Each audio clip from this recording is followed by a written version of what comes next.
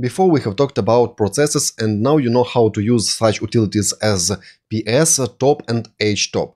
And you know that when you enter any command along with possible options and arguments, separate process is created. And there are short-running processes like ls, mkdir, or long-running processes like bash or ch. Now it's finally time to explain you what are data streams of every process. And actually, when process is running, there are three different data streams called std_in, std_out, and std_err. Those are short names. Long names are standard_in, standard_out, and standard_error. Standard_in is inbound data stream, it comes into the process. Standard_out and standard_error are outbound data streams. And please note that std_out and std_err are two different separated data streams. What it tells us? It tells us that you are able to redirect different streams to different other processes.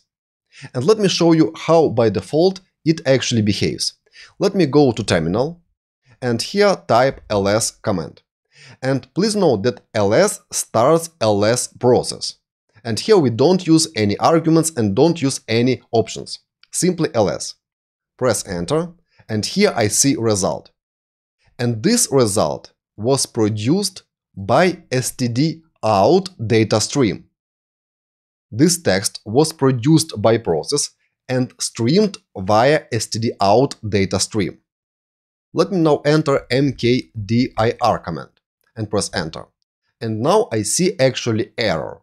This error was streamed via std_err from mkdir process. But how we actually understand that here is error and here is data stream from std_out? Let me show you it in the next lecture.